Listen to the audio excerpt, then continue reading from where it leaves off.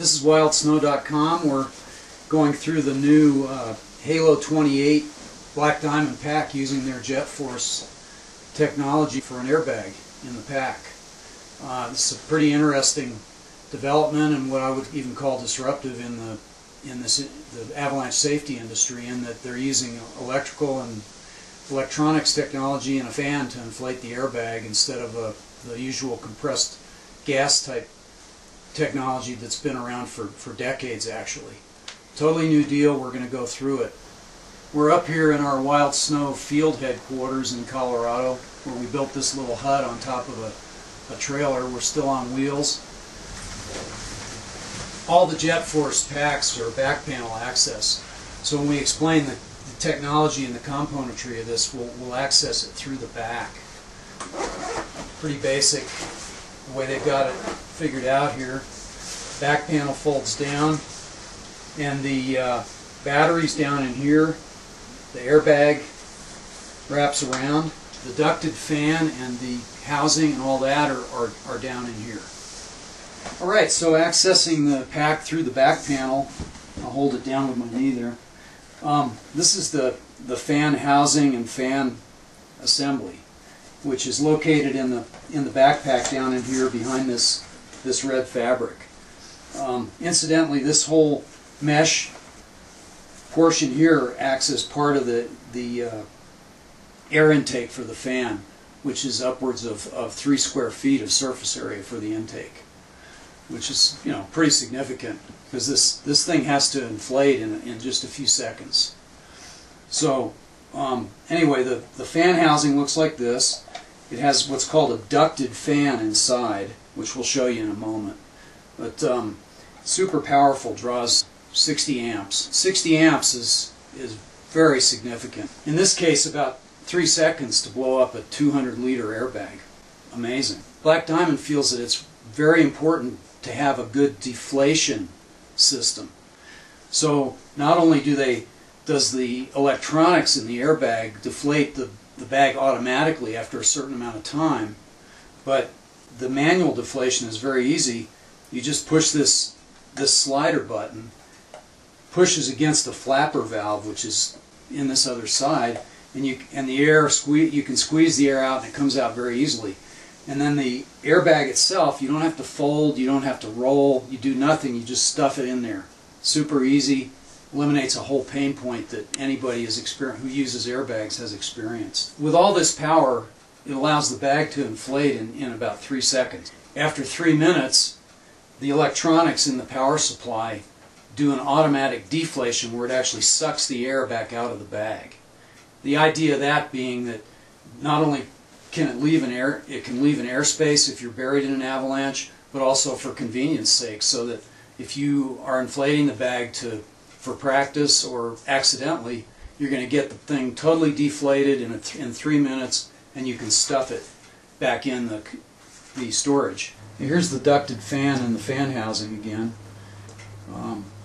Fun to look at the powerful fan, the kind of thing they'll use in model jet planes and things like that. In terms of how when the fan is sucking air in, it moves itself back because of the suction and stays in a fixed position in the housing. When it reverses to suck the air out of the bag, it actually sucks itself over, and this little fang here opens up the flapper valve and allows the bag to deflate, which I found to be a pretty ingenious little system. You can see it working there. The battery is down in here. Pretty basic lithium-ion battery, hardwired into the pack. Black Diamond told me that they tried some connectors and just figured that was a possible failure point, and it was much better to hardwire. The battery's good for something like 4 inflations. Of course, that's going to be dependent on temperature and the age of the battery and that sort of thing.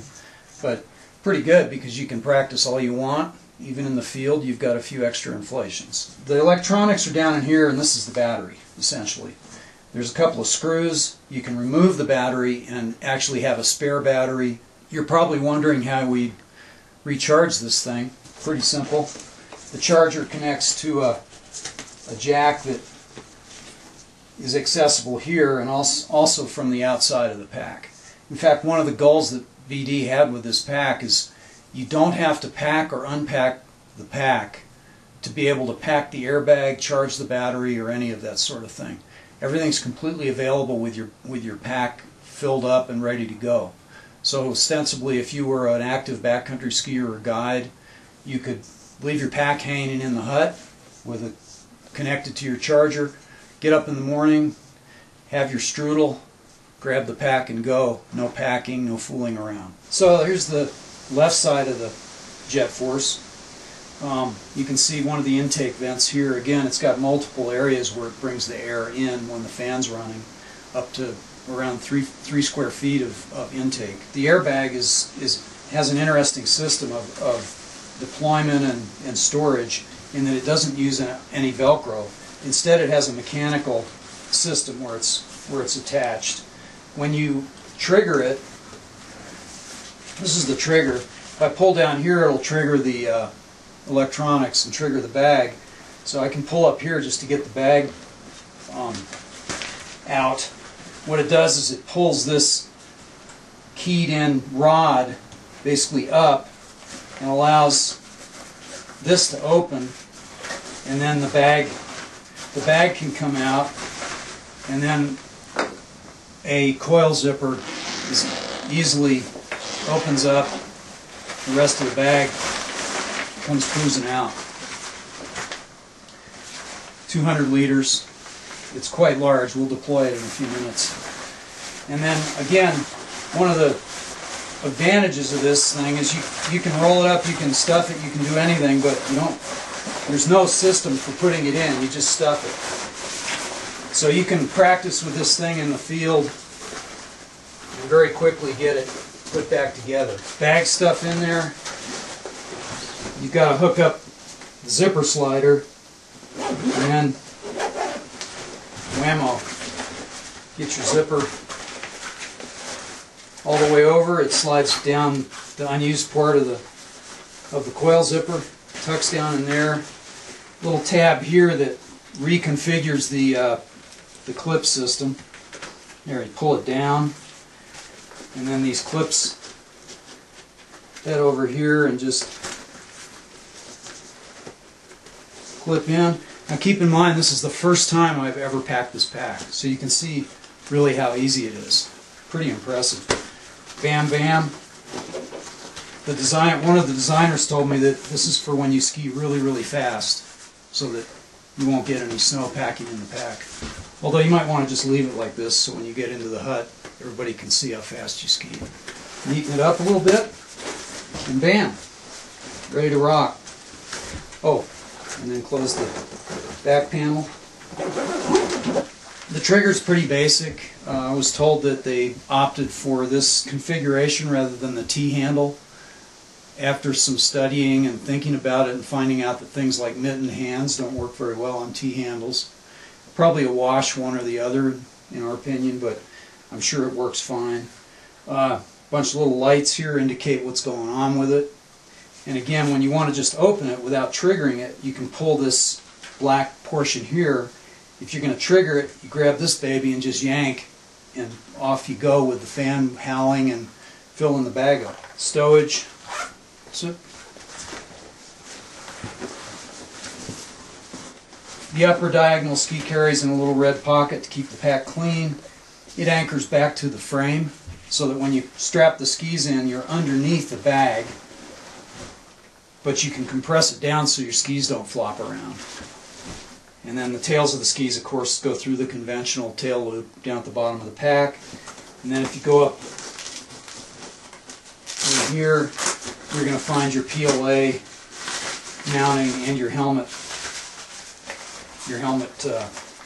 storage and carrying system.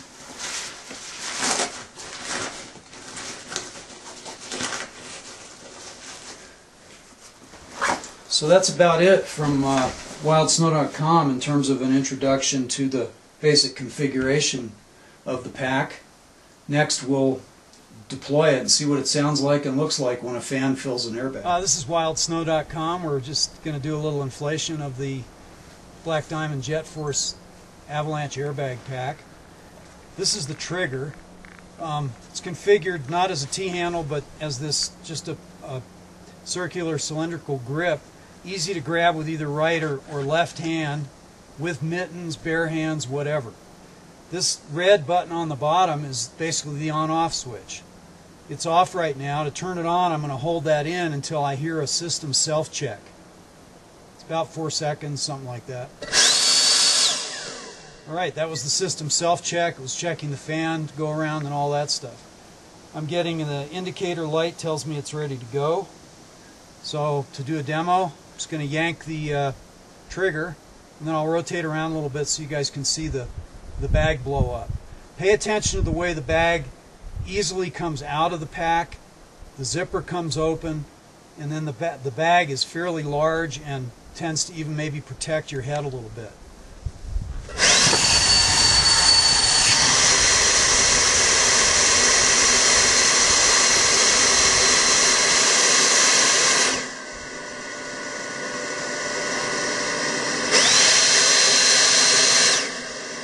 The bag's going to keep cycling to keep itself inflated.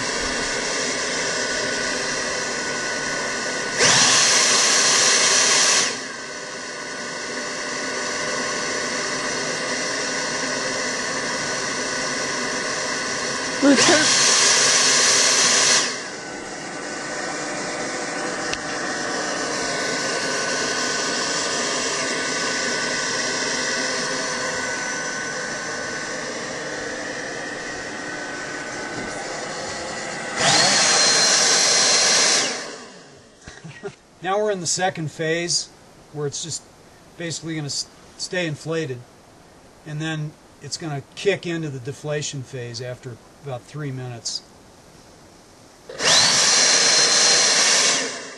Still staying inflated, staying inflated. Basically the European standards for this say the bag has to stay inflated for 3 minutes.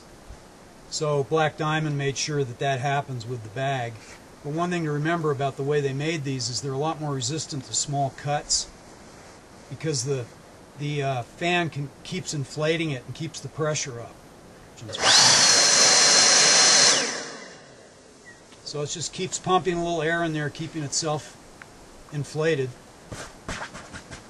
Nice and tight, ready to float you above that slide you might be in.